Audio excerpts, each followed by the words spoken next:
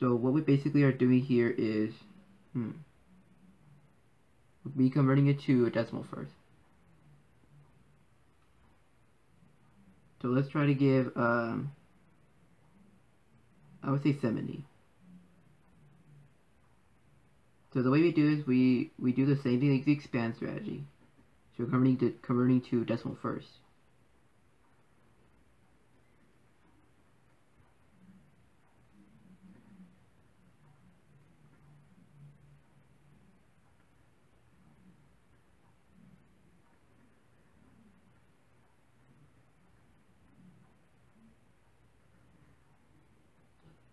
From there you're converting to binary.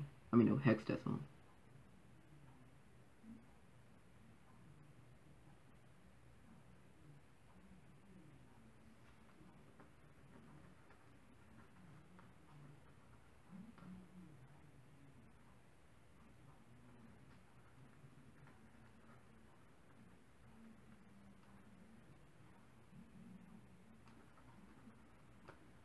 And that's your hexadecimal.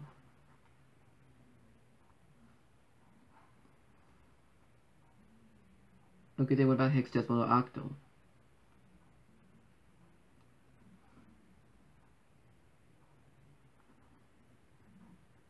Let's give 2F.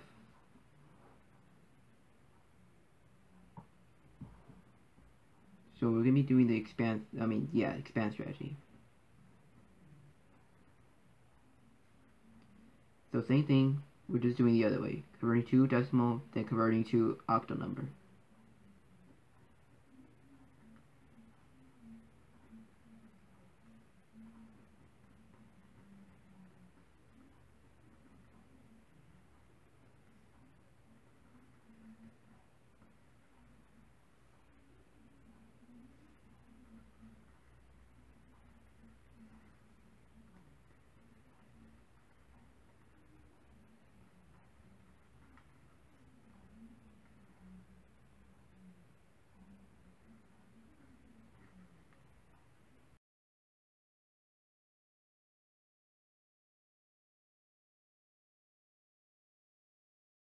Okay, another way of trying to convert from octal hexadecimal is converting from octal to binary, then a hexadecimal.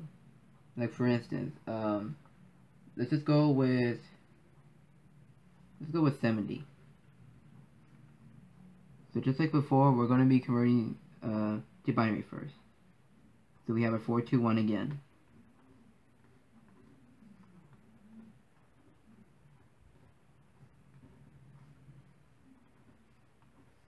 And 7 is all of them.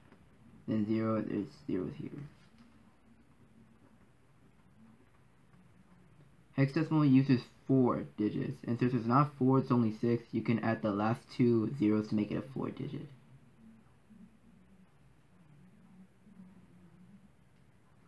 And we're using 8421 this time.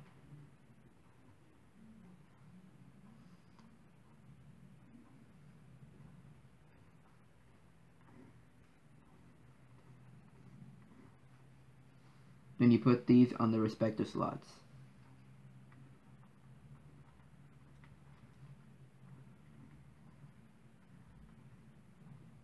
This is an 8 and this is a 3. So your hexadecimal for 70 an octal number is 38 as a hexadecimal. Okay, now let me show you the extended octal trick. So what if we have a 3 octal number? For example, 475. Okay, so let me show you the converting to decimal one first, since I didn't get to show that for the hexadecimal one.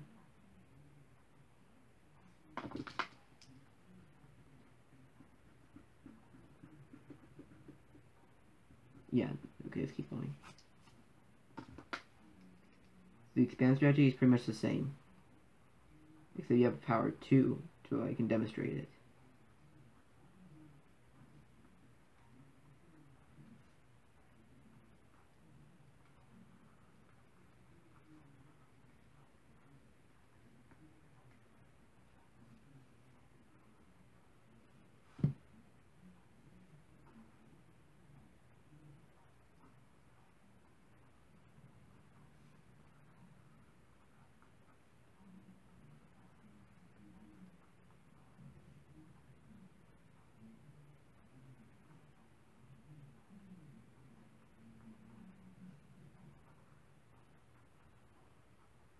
and that's your decimal number for your 3-digit octal. And same thing like this, you're gonna be having 3 of these. You'll be having 3 of these, so it's pretty much the same thing. Then you put the binary digits together. And let me try to come up with a better number this time. What about 120? Then we convert to octal.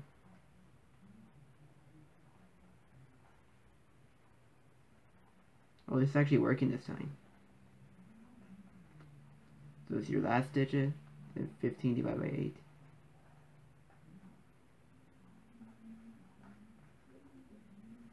Then your remainder is first, and your product last.